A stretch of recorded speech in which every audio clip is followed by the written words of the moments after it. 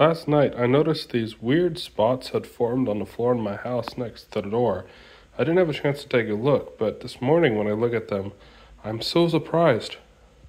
Being that this is Canada, we often track in salty water into the house. And this is perfectly formed crystalline salt.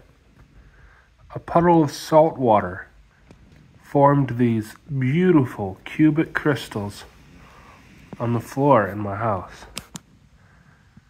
Wow. I've never seen anything like that. The other spots are the same thing. These ones are tinier. These ones are bigger. It's these giant cube crystals. Crystals can be so hard to form when you're trying to do it on purpose that seeing these like this, I don't know, that's so cool. Not so good for the flooring, but let me know what you think. That's cool. Use my finger to compare the size.